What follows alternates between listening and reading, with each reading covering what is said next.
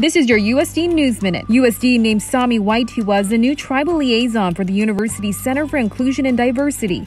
Sahmie is a member of the Hopi Tribe from the village of Misongnovi in Second Mesa, Arizona. Wytewa's role will build on USD's mission and vision to strengthen partnerships and programming in support of Native-Indigenous students and communities. Mission Integration is inviting all students, faculty, and staff to the Mass of the Holy Spirit on Thursday at 12:15 at the Immaculata. With Cardinal Robert McElroy as the presider, the Mass is an annual tradition dating back more than 800 years at Catholic colleges and universities like USD that marks the beginning of the academic year. And USD has developed a dashboard as a source of information to remain updated on the presence of COVID-19 and the wastewater emitted from USD campus buildings. The data for this dashboard will update based on wastewater samples collected and tested on a 5-day weekly cycle. For more information, head to the Onward USD website. As always, thank you for watching. We'll see you next week.